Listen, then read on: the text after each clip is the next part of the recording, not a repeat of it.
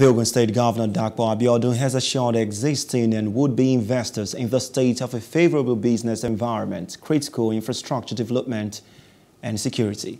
He gave the promise during the citizens' engagement on the 2023-2025 medium-term expenditure framework and the 2023 budget process held at the June 12 Cultural Center in the state capital, while seeking better understanding and support from residents.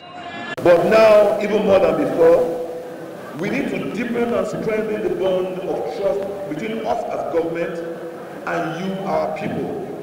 After all, without you, there will be no government.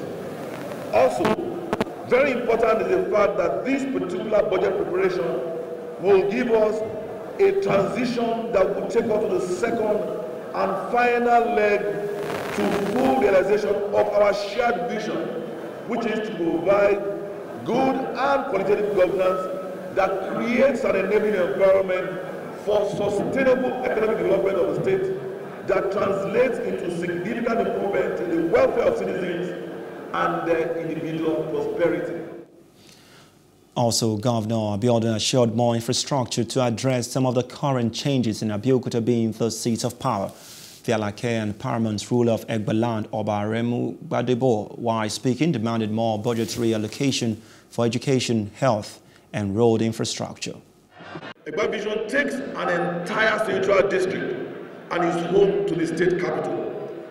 The name of the central district, which is Ogun Central Central District, depicts the importance of this district as the link between the other two central districts, which is the Ogun East and the Ogun West, respectively. This is why our administration is determined to give Egba Division and Abeokuta, our state capital in particular, the deserving attention and make it a befitting and world-class capital for a gateway state like ours. Our number one business in this state is education. This is the education capital of Nigeria. The governor is spending some 13% for now.